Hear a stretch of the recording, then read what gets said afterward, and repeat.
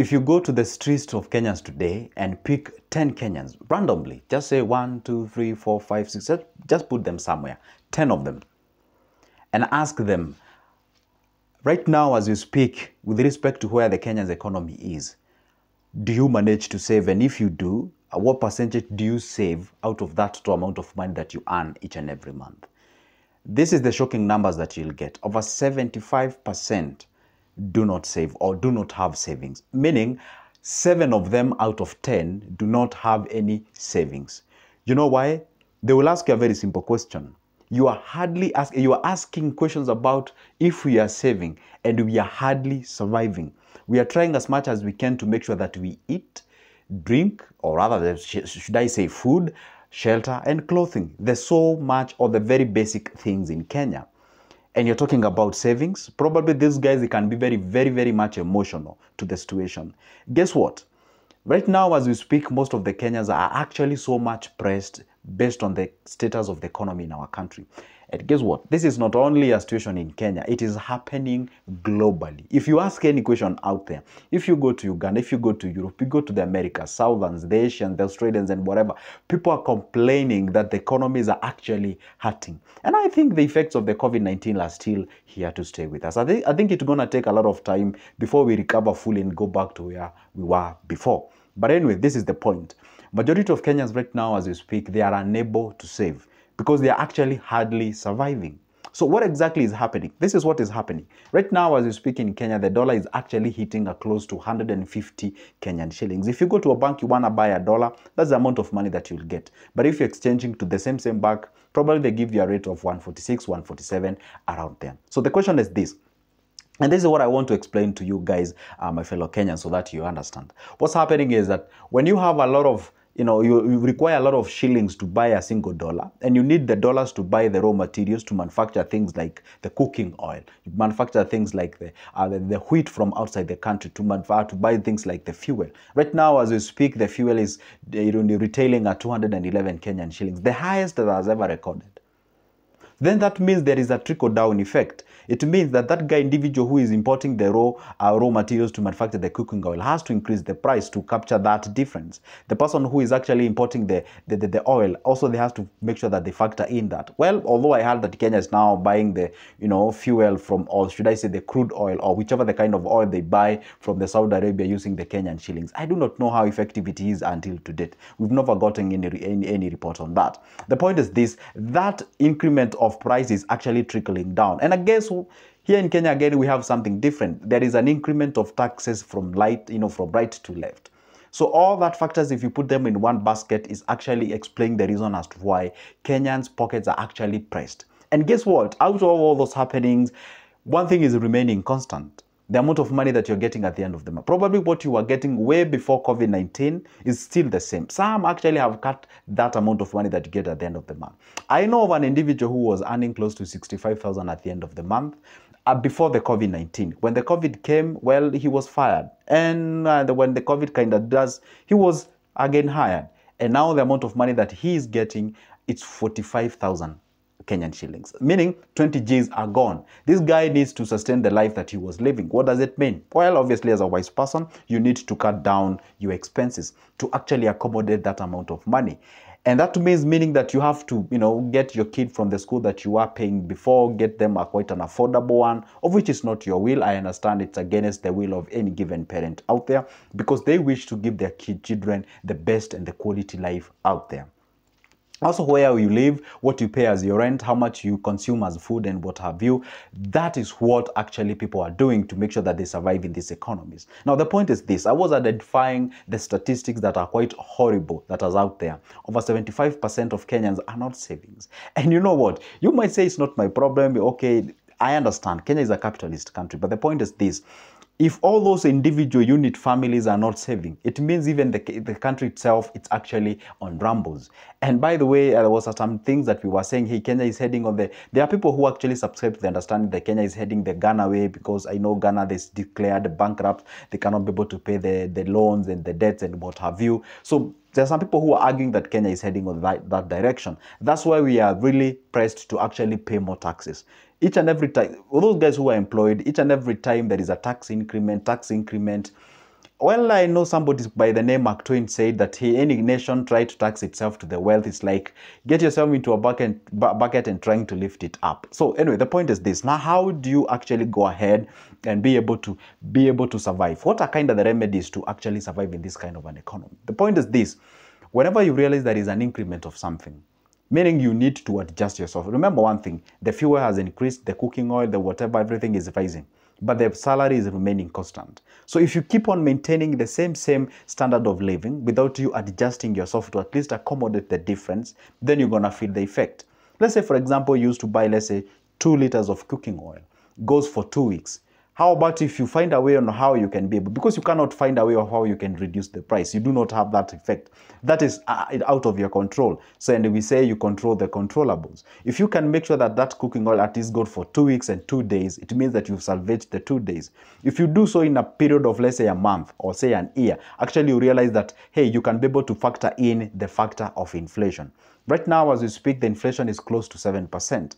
Thank God, actually it's going down. It was the way from 9.6. That's quite an amazing thing. But again, I don't think we should even have an inflation of whichever the percentage. But anyway, when we have it at 2 point something percent to at least 3 or 4, at least it's quite arguable. But again, at the end of the day, why should you even have it? Okay? Now, the point is this. If you can actually go ahead and adjust yourself, whatever there is adjustment in terms of the inflation, also adjust yourself. And I always tell people this. Yeah.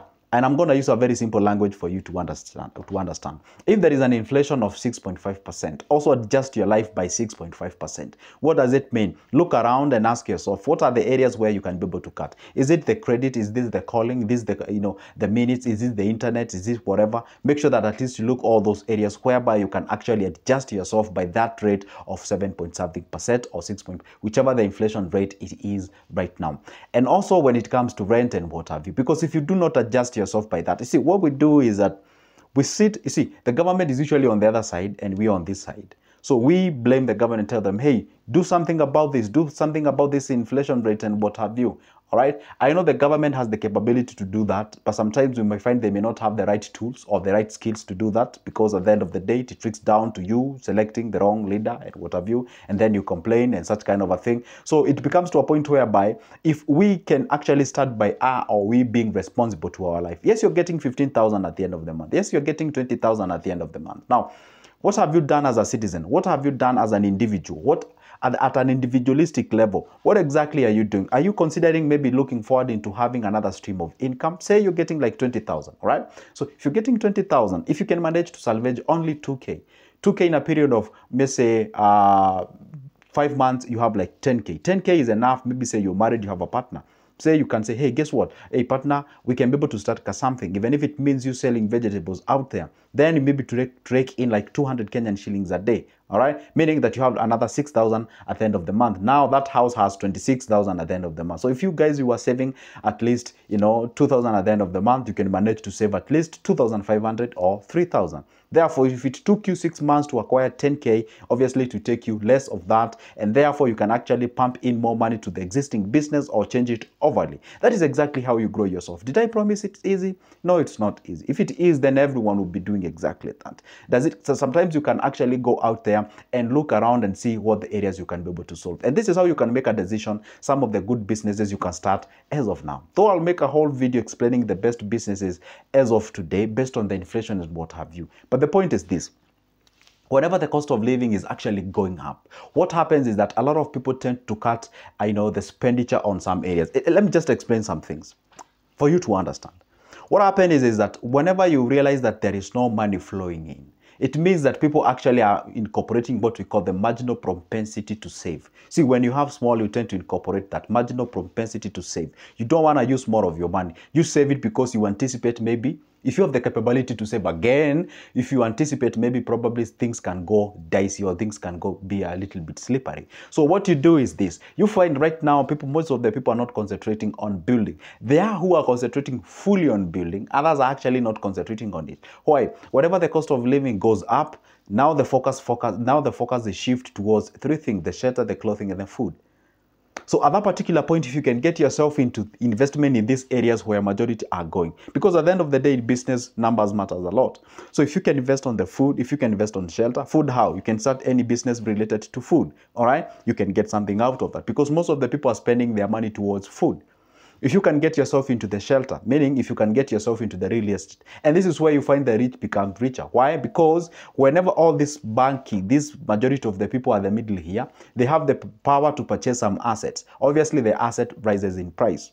And if the asset rises in price, well, not majority of the people buy. You see, rich do not buy when there is demand. They usually buy when there is no demand, when the demand goes low. So when there is no demand, meaning people are focusing on food, shelter, and clothing, therefore, this is the time now the rich actually buy the assets. That's why we say the gap keep on growing bigger and bigger. All right. For example, there's some news we may say, hey, the shares and the stocks are actually going down. They are nose diving.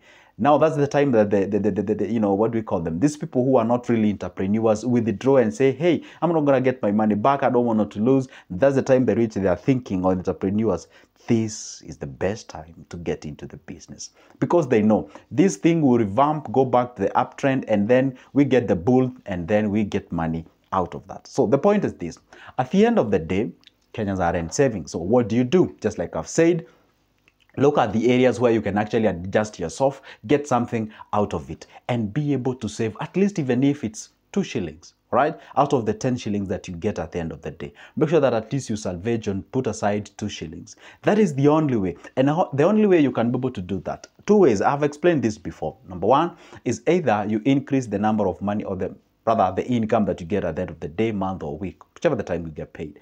Or you actually will live below your means. If you're getting 20 Gs at the end of the month, how about you live a 18,000 kind of a lifestyle? So you save the difference. If you save the difference for the purposes of investing, then you create another stream of income. Now you get more than 20,000 at the end of the month. And then from there, that is the only way you actually move ahead and actually get yourself out of this problem. Because, hey, guess what? This thing is actually resulting to people having depressions, having some what things we call like, you know, some of the weird things that you're hearing here and there. So it is good to make sure that, hey, understand this. You're not alone on this journey. You're not alone on this journey. Over 75% of Kenyans are actually facing this challenge. But again, don't feel comfortable and say, hey, in Swahili we say kifo cha wengi ni harusi, meaning like when all of us are actually suffering, then it means if it is common, then it's no, I have no problem with that. Never say that. The point is this.